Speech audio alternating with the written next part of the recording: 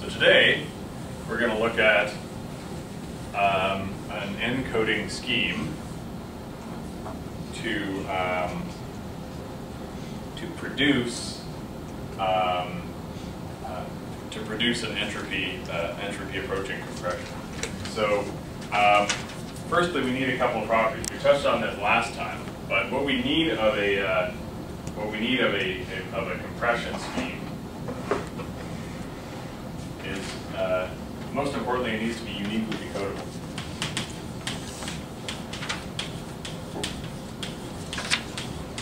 So we had the following suggestion last time. We said, okay, here's A, B, C, D, and here's the probabilities: 1/2, 1/4, 1/8, 1/8.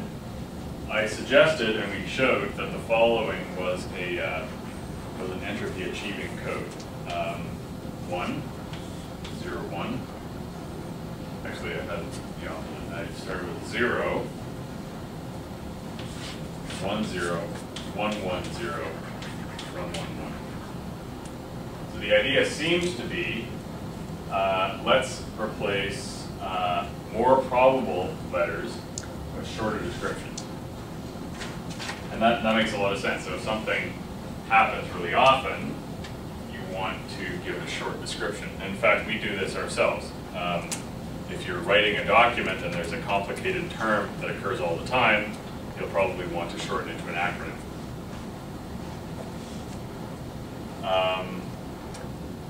There was a suggestion last time, okay, well, these are the two most common letters, so why don't we do this?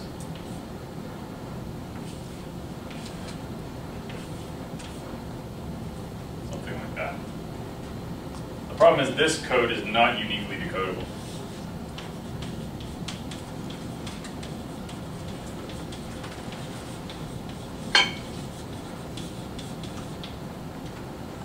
And to see that, let's say I had the following string.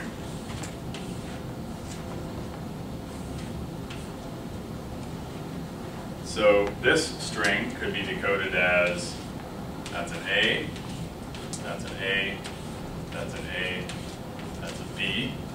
I could also decode this as, that's a C, and that's a D, or AAB, or CAB, and so on. Now you could argue, well, what if you do this? 0, comma, 0, comma, 0, 1. Then it is uniquely decodable, yes. So here I have an A, here I have an A, and here I have D. What's the problem with this key? Yes? You still need a bit for your comma. You still need some representation of the comma. So, this is not a binary scheme anymore. Because I need a special character to act as the comma. And it turns out that in general, if you have a special character that's only allocated to the comma, that tends to be inefficient. So for instance, if I was allowed to send a third character, I might actually use that character to send information. So in fact, the comma would encode something.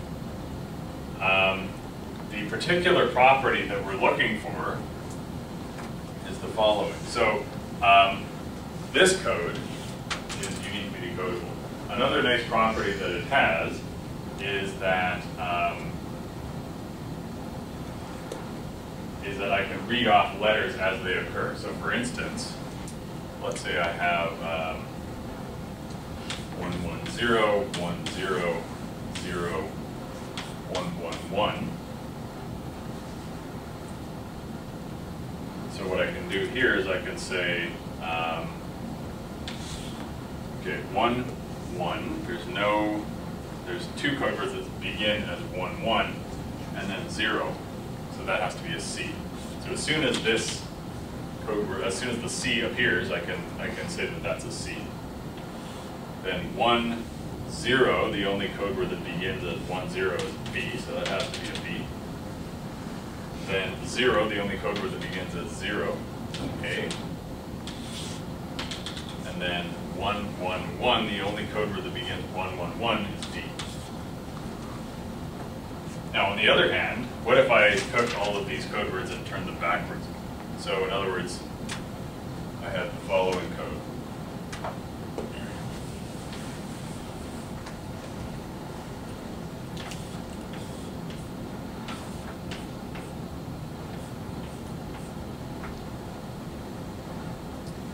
Now this is still uniquely decodable.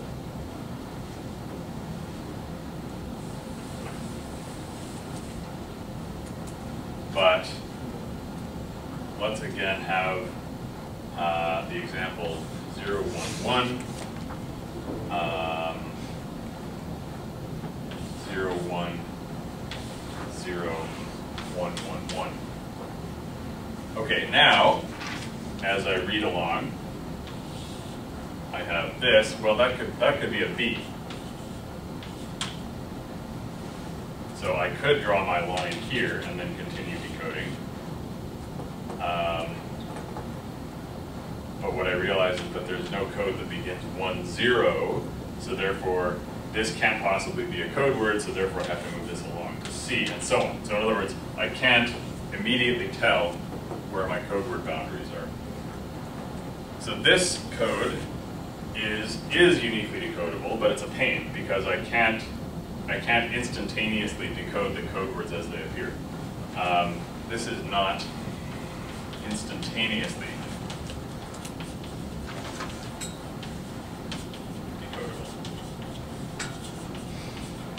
Okay, can anyone see what, so this is a nice code, and these two are both bad for different reasons. This one is obviously bad because it's not uniquely decodable.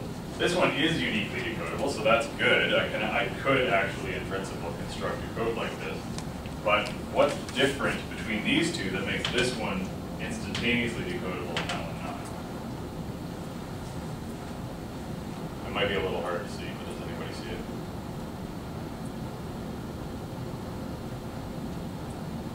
So here, someone say something? Yeah, basically it's the same reason why if you had flipped all the bits 0 to 1, it would be also like uniquely decodable because the sequence is like basically unique sequence. You can get a unique sequence for. Right. So I mean, I can get a unique sequence. So it's it's uniquely decodable, but not instantaneously decodable. So the first one you know when it ends when you find a 0. Yes. The second one you don't. Okay, so what's really going on here is here, so this is A. This is A. So parts of, the leading parts of other code words are themselves code words. Whereas over here, this code word starts with 0. No other code word starts with 0. Similarly, this code starts 1, 0. No other code word starts 1, 0. Whereas over here, this code word starts 0, 1. No other, this code word also starts 0, 1. So if I see 0, in other words, if I see a complete word, I see a complete code word 0, over here, I don't know if that's a complete A, or if it's part of a B or part of a C. Similarly, if I see 0, 1, I don't know if that's a complete B or part of a C. So, sir, if we had flipped the bit on the leftmost side, it would be an equivalent code, right? Like for A, if we had used the 1 and B is 0, 1, and C is 0, 0, 1, it would be the same thing. That's right. So, yeah, here the identities of the letters don't matter. But if you flip all the bits, then it still has the same property that I'm about to describe. So over here, if I see a complete A, none of the other code words start with the 0. If I see a complete B, 1, 0, none of the other code words start with 1, 0. So this code has what's called the prefix property.